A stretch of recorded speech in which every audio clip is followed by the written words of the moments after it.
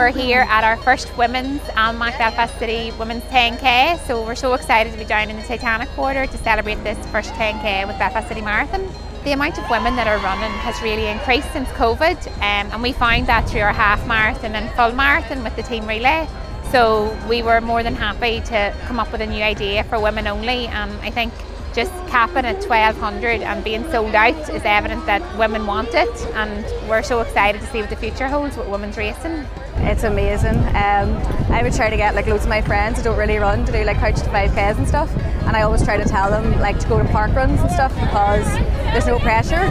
So an event like an all women's event, I actually got 2 of the girls today to come along. That's why I ended up doing it. I can't make other people do it and not do it. So it's really good to have just all women out there today.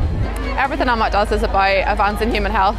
Usually that's for our pharmaceutical and biotech partners, but it's also the communities that we work in and for our employees, and we just thought this was a great opportunity to align with that. We have 250 runners here today raising money for our cancer charity, and all of that money will stay here in Northern Ireland and help support local cancer patients and their families when they need it most.